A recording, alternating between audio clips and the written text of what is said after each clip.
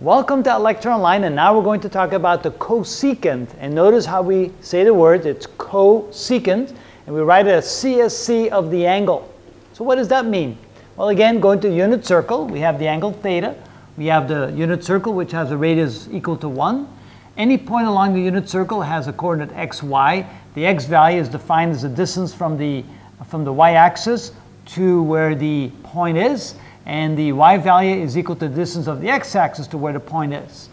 And notice that we had defined the x value as the cosine of theta and the y value as the sine of theta in previous videos.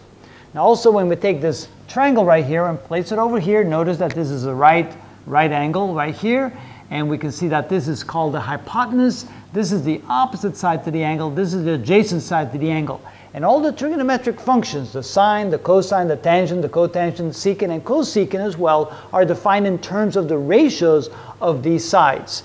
And in this case, the cosecant of theta is defined as the ratio of the hypotenuse divided by the opposite side. Hypotenuse, of course, is equal to 1 in the unit circle, and the opposite side is equal to y. And since we know that y is defined as the sine of theta, we can see that the cosecant of theta is equal to the inverse of the sine of theta, or 1 over the sine of theta. Knowing that, let's go find out what the cosecant of theta is for various values of the angle theta. For example, the cosecant of 0 degrees is equal to 1 over the sine of 0 degrees, which is 1 over, okay, and so the sine of 0 degrees is equal to 0, and so 1 divided by 0 is infinity. So the cosecant of 0 is infinity. That makes sense because notice, as the angle gets small, we can see that the opposite side gets small. When the angle goes to 0, the opposite side is 0, so 1 divided by 0 is infinity. And that's how we look at the cosecant of the angle. Now, for other angles, the cosecant of 30 degrees is equal to 1 divided by the sine of 30 degrees, which is equal to 1 divided by 1/2, which is equal to 2. The cosecant of 45 degrees is equal to 1 over the sine of 45 degrees, which is equal to 1 divided by the square root of 2 over 2, which is equal to 2 divided by the square root of 2. And the cosecant of 60 degrees is equal to 1 over the sine of 60 degrees, which is equal to 1 divided by the square root of 3 over 2, which is equal to 2 divided by the square root of 3.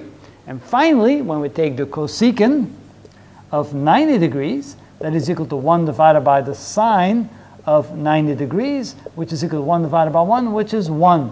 Oh, there we go, 1.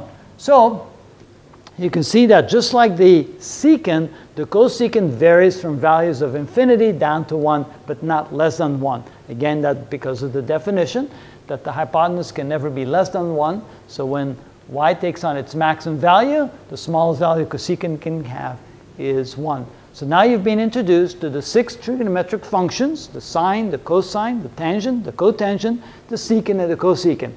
And in the next many videos, we're going to be using those values. We're going to use those for working out all kinds of relative problems. We're going to use those to find all kinds of identities, because you find that in mathematics and science, these trigonometric functions come in very, very handy, and we need to know how to manipulate them and how to use them in all kinds of various applications. So having a full understanding of these is very important. At least now you know the definitions, and if you want to know more, keep looking at the videos, and I'll show you all kinds of other things we can do with these trigonometric functions.